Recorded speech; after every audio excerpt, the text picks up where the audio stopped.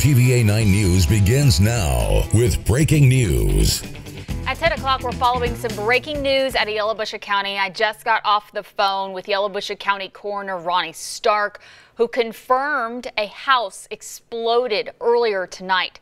Stark says it's unclear how many people died in that explosion, but he did say there were 3 people in the home at the time and more than 1 person is dead. Stark was unable to tell us exactly where the home is located. He did tell me that he is going to the scene right now, and it's going to be a very long night for he and his team.